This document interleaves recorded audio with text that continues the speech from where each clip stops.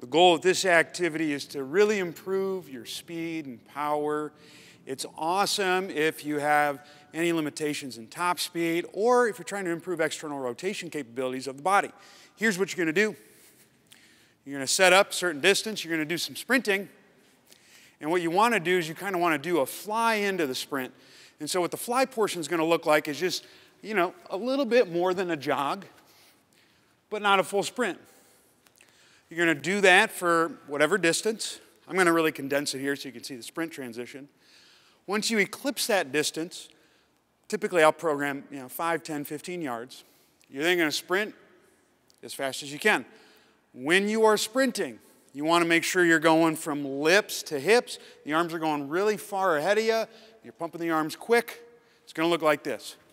I'm going to stop the fly as soon as I eclipse this little corner here. So it's going to be very short. So it's boom, boom, boom, boom, sprint. And that's how it's done. Give it a shot.